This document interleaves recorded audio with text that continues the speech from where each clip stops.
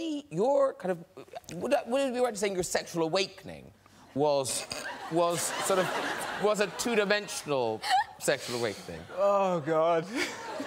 I hate New Year. No, it's true that I was once interviewed and I was asked, like, you know, who were your first crushes and I loved The Lion King when I was younger and I had a weird obsession with Nala. but it was...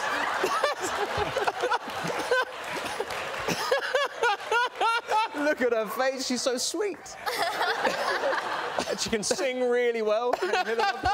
That's wrong. That is so wrong. And is it true you like Maid Marian as well? Yes, that is true. She's a fox, though. No, but I had that too. Yeah, do you? Oh, there's... Oh. Yeah. No, but in Eddie's defense, they draw them really sexy. What did you like, Robin Hood? Robin Hood was quite sexy. We've got Robin Hood. There he is. And that tunic is worn very low, I noticed. Yeah. He's packing. And we forced you to say you had a slight... not a yen for Wilma. Wilma Flintstone, yeah. Well, what's not to like? That was a hot cartoon lady, yeah. And then we asked Bradley, but you were top of your head. You were just like, oh, yeah. Straight up there. Sexy cartoons, got them. So who did you like? Well, there's two of them. Depending how old you are, She-Ra. Oh, look at She-Ra. And then Chitara. Chitara, classic. Oh my God, could she run quickly? Now, a lot of people don't know this, but Eddie is in fact a highly trained master magician. Now, are you a member of the Magic Circle? No.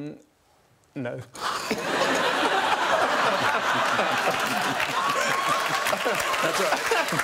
Wow. That moment was one of, like, deep despair and loss. That was a dream when I was a child, but it never happened, yeah. I was just Please joking. tell me you're about to No, because I know that you can do it. amazing magic, because we have here just a totally ordinary colouring book. Oh. This is totally ordinary. Oh. But Eddie can do magic with it. Isn't that right, Eddie? I mean... Are you sitting comfortably, children? No. Oh. It's totally ordinary, but you mustn't touch it. Just sit back. OK. Eddie's got it. So excited. So I loved Paul Daniels. You probably won't know who Paul Daniels... The late Paul Daniels was an amazing magician that used to be on telly every Saturday night. I was obsessed with him. And this is my moment to be on television doing magic. Ben, are you ready? I'm ready, I'm really excited. This is a colouring book. There is nothing weird, odd or bizarre about it, other than it says the word magic on the front of it. There is actually nothing in the colouring book I'm showing you. Do you see? There is nothing. I can see there's nothing in it. But, Brian... Yes? Will you blow on the colouring book? I beg your pardon. No, harder than that. Come on.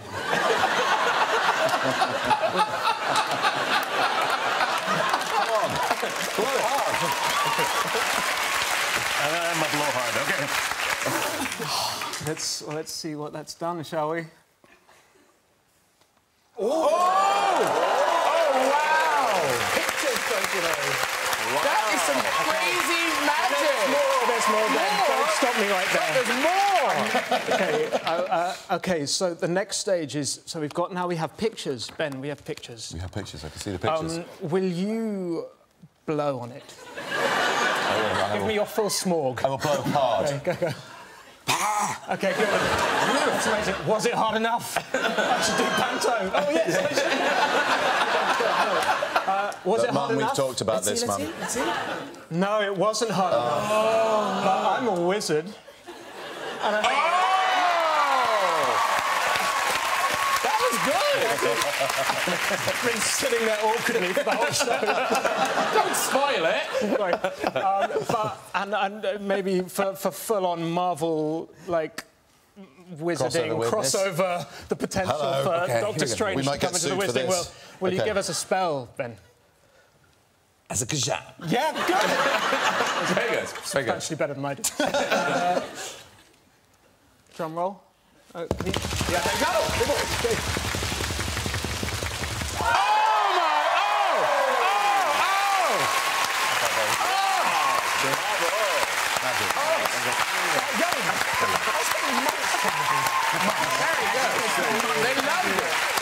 They loved it. Thank you for appeasing my greatest moment. Burn him! Burn him! The thing is, because it's so unusual to have two such young Oscar winners. You know, this is normally something that happens That's why later. we're friends. Yeah! You're part of an elite club. But the other thing you share is quite short-lived careers in modelling. Oh, I thought you just said short Yeah, careers. I know. Wow! I was like, ooh, Happy New Year! Yeah. So because you... Now, what was your big break? Was it Where are we going Vogue, with this? Esquire? I think all of the above. Talk about your modeling. Talk about it. Or was it, in fact... You want me to talk about my modeling? No, I think he's about to talk about my modelling. Yeah, Oh my no, God, do you have pictures? because he did. You look at these. Like, it's hard to make a jumper sexy. True that. But Jumpers. I think he's managed it.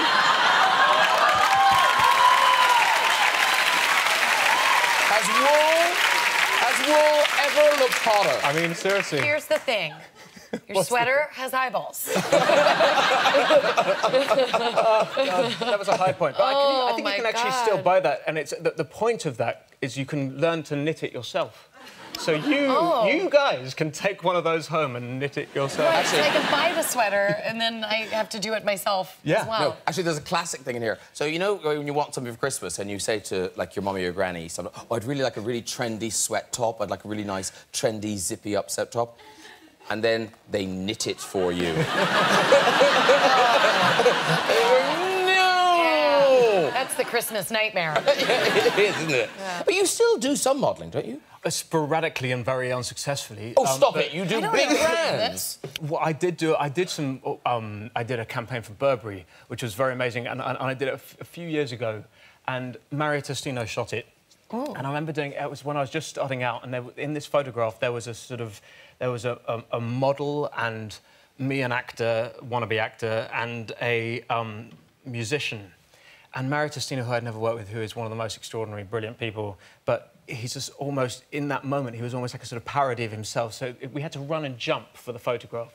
And he goes, he's literally got the camera there, and he goes, OK, so darling, you supermodel, you rock star, Eddie, you movie star, I'm Mario Testino, and 1, 2, 3, go! I left into the air. I left into the air. These two sort of pros, and me with this... But he gets the photos because they're so natural, ones of sort of shock and minor despair and wonder, I think, at the same time.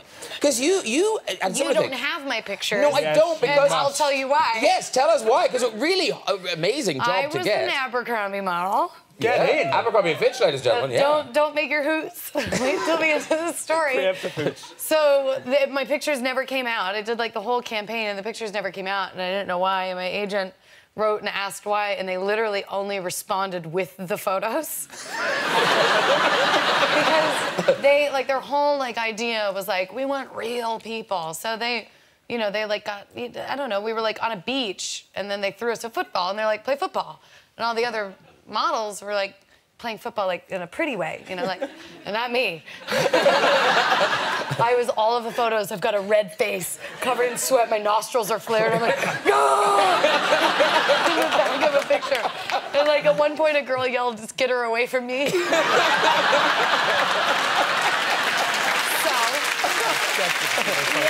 you won't see them in a store, that's for sure. How come? It sounds like J.K. Rowling has just spilt her guts to you. You know stuff that he doesn't. Well, no, I'm not sure. We haven't cross-referenced this yet, actually. But when I was asked to play the part, the first thing I felt was my responsibility was to meet J.K. Rowling and to question her about the backstory and the life of this incredible character, because he is hugely beloved, and I felt like it was a big responsibility.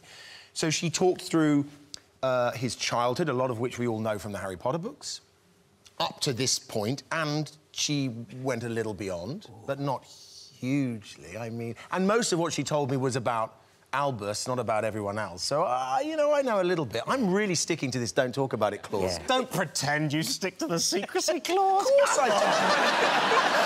The fun of doing these films, you're like, read the tell everyone? No, Jude. No, but what As I like you can is, tell, if I'm that an really actor, boring person who will not spill any But beans. if you're an actor and you get cast as young Dumbledore, the one thing you do know is you live. Yeah. Yes. I'm in all these films. Nothing's happening. You could die. Definitely. You could die. That was all good. That's good. True. All I have to worry about is keeping that beard growing. That's it. Yeah. But a big reaction from fans, sort of a confused reaction from fans. Here are some of the tweets when it got announced. I mean, Dumbledore just got 200% hotter. Oh, my God. Here's another one. Jude Law is playing a young, hot and gay Dumbledore in Next Fantastic Beasts. I'm sweating already. This, I think, sums it up quite nicely. Dumbledore, more like Dumbledore.